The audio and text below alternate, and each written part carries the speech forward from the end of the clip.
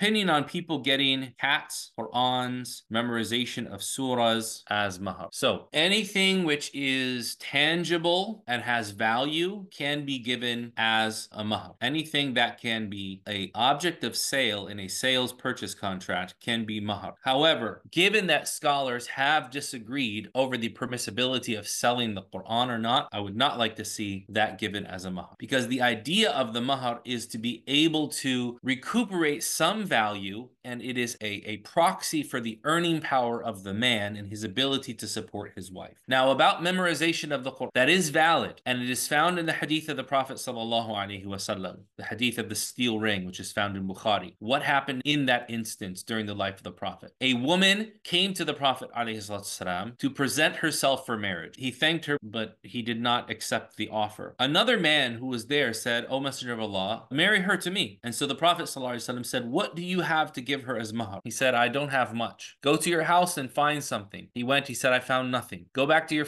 house and find even a steel ring." Came back, he had nothing. He said, "I'll give her the cloth that I'm wearing right now." He said, "If you give her that cloth, then you'll have nothing to wear. How much of the Quran do you have?" He mentioned the surahs that he had of the Quran, and he said, "I have married her to you with what is with you of the Quran." So the idea of marrying for memorizing the Quran and teaching the Quran is valid. However, it is not the primary form of mahr that was expected. It is a suitable replacement when a person is of meager or restricted means and wants to marry. Because there is some value that shows that the person who is poor and maybe not earning enough money is still actively involved in learning and educating themselves, right? So it still exhibits the fact that the person is not a complete loafer and doing nothing. They have the ability to learn, memorize, and teach. So while it is permissible, it is not the primary form that mahr should take. Allah knows best.